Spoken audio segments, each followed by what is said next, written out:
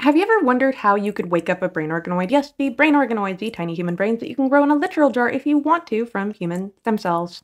They are in a permanent sleep-like state, so similar to what we see in humans with delta brainwaves. Delta being what you would expect for someone who is sleeping or otherwise in a coma, but they do have other brainwaves, so some researchers decided to see what would happen if we woke them up.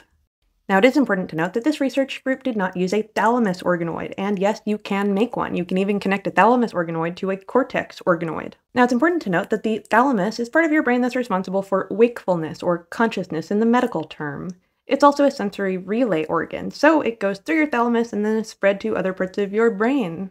Your cortex is typically what we think of with conscious thought.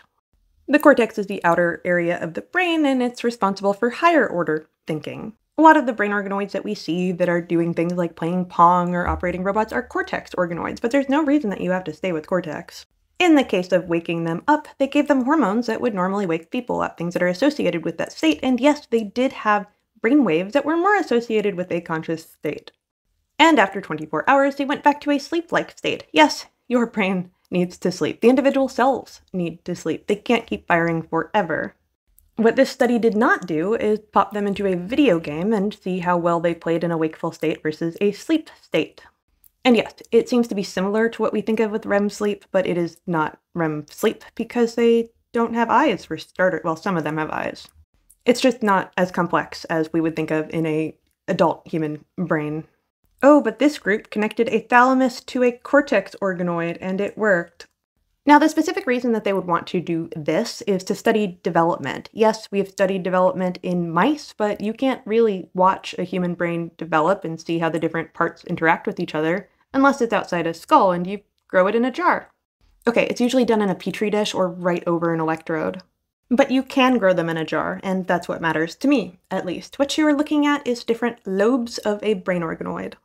Now, what they found is that if you grow the fetal version of a brain in a petri dish, and you add the thalamus actually directs the growth of the cortex. With both, they actually develop more quickly and develop into being more mature. Typically, the transcriptome, so the kinds of proteins that the brain organoid will make, does match very closely to the gestational age of a human. And then, if you grow them beyond that point to a year or 5 years, the protein signatures will match, say, a 5-year-old child after 5 years, but they do remain rather basic and tiny, a few millimeters across. Now, what researchers are really doing with assembloids is not quite as spooky as it actually sounds. They're trying to make a model for a person so that it can be studied. Okay, that didn't help, did it? That still sounds creepy. Essentially, it's an alternative to using lab animals or people and allows us to have a really good view into early development or even the study of diseases without ever having to use a person.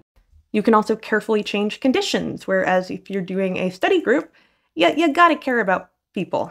Now, this is the point where I'm going to get a little bit more serious because there are very real concerns about the ethics of experimenting on brain organoids if we make them increasingly complex or if they have the capacity to feel pain, which, these assembloids did. I covered these guys before.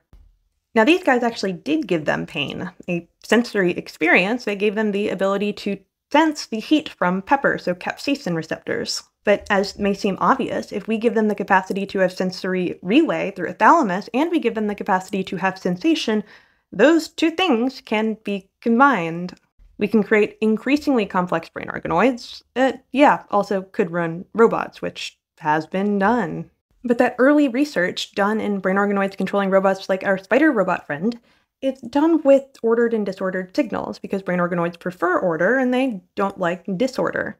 But we could give them actual sensation using carbon fibers that can translate light directly into electrical signals, which could interface with our brain organoid and give them a true sensory experience with having a thalamus. And yes, you can give them a organoid spinal cord. But again, this is more the mad science of this kind of stuff, and I do love it, but it's not the main focus. The main focus is medical research and understanding development. But main focus does not mean the only focus, because I really want to see what happens. I know it's not morally great, and I'm not even entirely sure why it's not morally great, but it does feel wrong. Either way, I will not look away. I will continue to watch with horrified fascination. Follow for more.